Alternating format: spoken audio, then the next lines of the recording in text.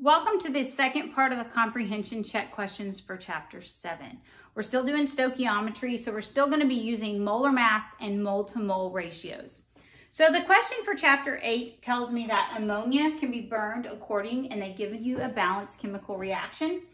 And they tell me that when I burn ammonia, if I burn 115.9 moles of ammonia, and I'm using excess oxygen. So remember, we've talked about excess or limiting. So we have as much oxygen as we need.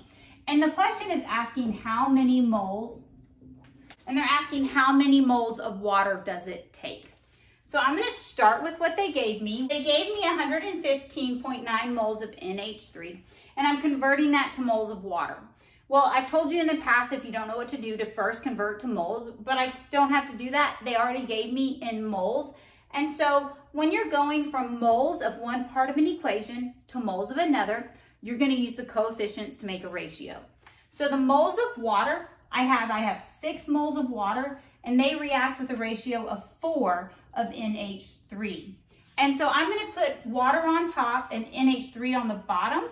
That way NH3 cancels out and I'm left with my answer in moles. So you're going to put this in your calculator and you're going to say 115.9 times 6 divided by 4. Your answer should be 173.9 moles of water. And since we started with 4 significant figures, you're going to keep 4 significant figures in your answer. So if you started with 115.9 moles of ammonia and you burned it in excess oxygen, you would produce 173.9 moles of water. And it has phases on the book, and so the phase is gas because you're burning something, so this would be steam. Question 9 is using your biology, and it gives you the equation for photosynthesis. It's only a year ago, so I hope you didn't forget about it. But they're giving you the balanced chemical equation of how a plant takes carbon dioxide and water and makes sugar and oxygen. The question is telling me my plant needs a product of 67.1 moles. And so they want to know is how much carbon dioxide does it have to absorb to make this much glucose? So we're starting with 67.1 moles, and we're going from moles of one part of the equation to the other. So we're going to use a ratio using the coefficients of the equation. Since I am canceling out the C6H12O6, I'm going to put moles of it on the bottom, and it's asking for CO2, so I'm going to put CO2 on the top. The coefficient by CO2 is a 6, and it reacts in a 6-to-1 ratio. So you're going to say 67.1 times 6. And you're going to report your answer with 3 significant figures. So you should end up with 403 moles of CO2, which means this plant needs to absorb 403 moles of CO2 to produce the glucose it needs. Question 10 is taking what we learned about molar mass using moles and grams and moles to moles, and it's applying it in one ratio. And so it gives us an equation for hydrogen monochloride and oxygen, and we're burning it in excess oxygen to make chlorine gas and water. And so they give us 15 moles. So they tell me I'm starting with 15 moles of HCl, and I'm burning it in excess oxygen, and I'm producing Cl2. But they're wanting to know how many grams of Cl2 I'm producing, not moles. Now, we cannot do that in one step. So I have 15 moles of HCl, and I cannot go from moles of HCl to grams of Cl2. But I can go from moles of HCl to moles of Cl2. So remember, these coefficients give me a mole-to-mole ratio, and I can use them to convert from one part of an equation to the next. So we have 15 times 2 divided by 4. Now you end up producing 7.5 moles of Cl2. This is like a pit stop. You have to do moles to moles first. But it's asking for grams. So I hope you remember that you can use the molar mass from your periodic table to calculate grams. Now, what is the molar mass of Cl2? It's 2 Cl's added together. 1 Cl is 35.45, and 2 of them equals a total of 70.9. And so that is my ratio that I'm going to use to go from grams to moles. So I'm going to take the 7.5 moles of Cl2 that I calculated, and I'm using my molar mass of Cl2.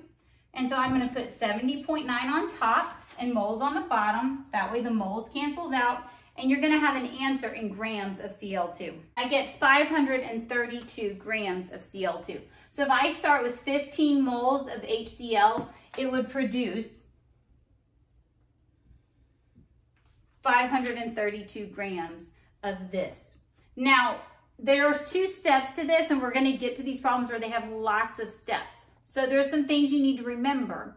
If I'm going from one part of this equation to another part, like one product to another product or any of the within compounds, I have to use moles. I cannot go moles to grams there. These are converting between moles using this. So we're gonna do several of these so we get lots of practice. Question 11 is very similar. We have nitrogen monoxide and we're converting it and we're making a nitrogen gas and water. The question is asking how many moles do I need to start with so that I can produce 855 grams of the product. And so the path that we're gonna take here is we have to start with grams of N2 because that's what they gave you. But once you go from grams of N2, if they give you information in grams, convert to moles. So I'm gonna convert this to moles of N2. And then the next step is going from moles of N2 to moles of NO. So this is like the path that we're going to be making. When they give it to you in grams, first thing you have to do is convert it to moles. I have 855 grams of N2 and I want to convert it to moles. And if I do the molar mass of N2, I have a nitrogen and I'm going to add it to another nitrogen. Your periodic table in your book tells you the mass of a mole of nitrogen is 14.01. And so when I add that together, you get a molar mass of 28.02. Now this is grams per mole. So the number goes by the grams and I'm going to put it on the bottom so that it cancels out. So in your calculator, you're going to put in 855 divided by 28.02. And when you put this in, you should get 30.05 moles of N2. So now that I have this in moles, I can use the coefficients of my balanced chemical equation to make a ratio to go from one part of the equation to the next. Now, I'm starting with moles of N2 and I'm going to moles of NO. So I'm going to put moles of N2 on the bottom so it cancels out. And there's a 2, it goes 2 to NO, and there's a 1 there. So you're going to put a 2 by the NO. So 2 moles of NO react with 1 mole of N2. So you're going to say 30.05 times 2. You end up with 61.0 moles of NO. And we're going to keep this in 3 significant figures because we started with 3 significant figures. So to recap, what I did is it gave me grams of nitrogen and we're asking me how many moles of nitrous oxide. Well, I cannot go in grams of this over to here.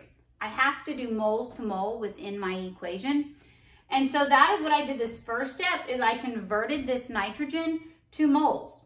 And so once I had this nitrogen in moles, I was able to come down here and use the ratio from the balanced chemical equation to figure out how many moles of NO I would need to start with.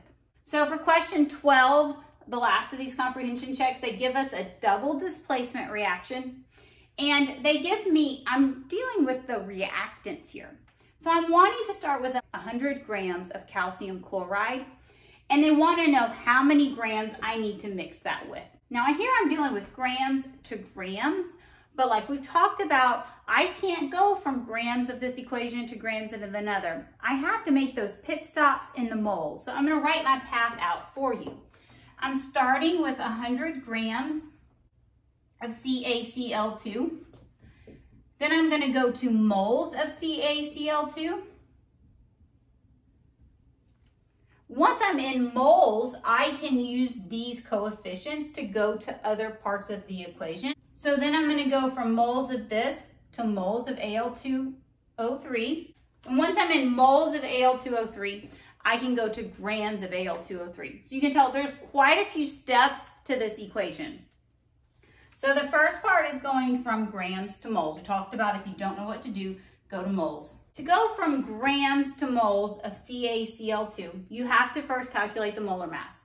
And you're going to calculate the molar mass by taking a calcium and 2 chlorines. And I got 110.98, so double check that on your own. So I'm going to put grams of CaCl2 on the bottom, and that will leave me with my answer in moles. So you're going to take 100 and divide it by 110.98. When you do that, I went ahead and added back in the .00 here that I had left out, because that gives me 4 significant figures, and it means my answer needs 4 significant figures. So I should get 0.9011 moles of CaCl2.